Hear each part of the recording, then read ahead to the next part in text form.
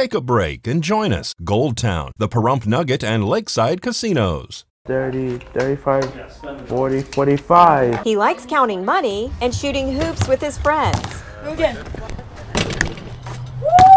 He loves his video games and likes to be heard. Just say everyone's safe, there's no fire. Everyone's safe, there's no fire.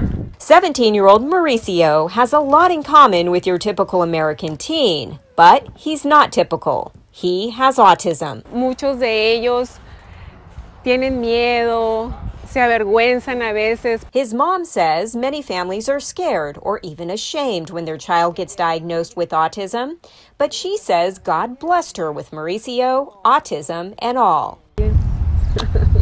As the nation recognizes April as being Autism Awareness Month, stories like Mauricio's are in the spotlight. Those who work with and care for autistic kids would like to see heightened awareness year-round. As a non-disabled person, it can be kind of heartbreaking taking students out there when you see people staring at them or acting like they don't deserve and belong in those places. What also weighs heavy is the realization that eventually Mauricio will age out of his specialized school, and he will need as many life skills as possible to be able to make it as an autistic adult.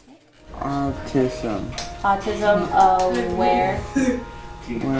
awareness. Awareness. They need to practice those real life skills before they go out there and they're working and spending their own money and budgeting and planning.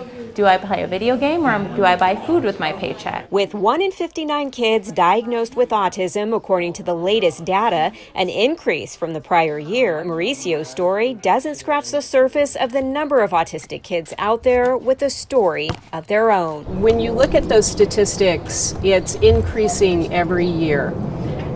When you've met one child with autism, you've met one child with autism. The spectrum is immense. Have a great day. Have a great day. For Ed Newsfeed, I'm Kim Martinez.